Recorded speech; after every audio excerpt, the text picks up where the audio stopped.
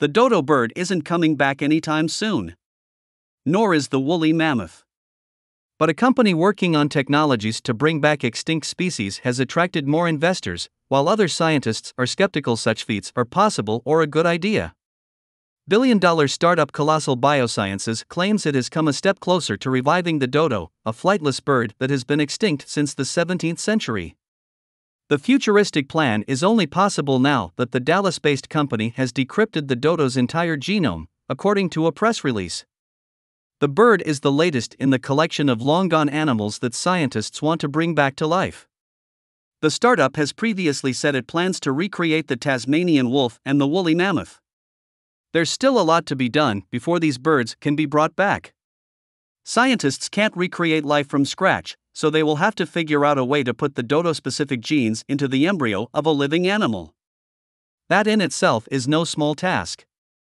The next step is comparing that genetic information to the genes of closely related birds such as the Nicobar pigeon and the Rodriguez solitaire, an extinct giant flightless pigeon, to figure out the mutations that make a dodo, Beth Shapiro, a lead geneticist on the project, told. Shapiro says the ultimate plan would be to reintroduce the birds into Mauritius, where they lived before they were wiped out by humans. A bird created using such an approach would be a hybrid that resembles its ancestor. The plan is very, very challenging, Ewan Birney, deputy director of the European Molecular Biology Laboratory who is not involved in the project, told The Guardian.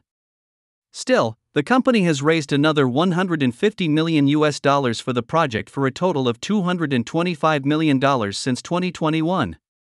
According to Bloomberg, the latest investment values the startup at $1.5 billion. There are obvious ethical questions when thinking about creating a species with the goal of releasing them into the wild, Birney said. There are people who think that because you can do something you should, but I'm not sure what purpose it serves, and whether this is really the best allocation of resources, Birney told The Guardian. We should be saving the species that we have before they go extinct. Colossal Biosciences claims bringing back these animals isn't its only goal. These grand schemes also serve as a moonshot for conservation research, and the hope is that useful tools can be discovered along the way to help animals survive the current biodiversity crisis, it said.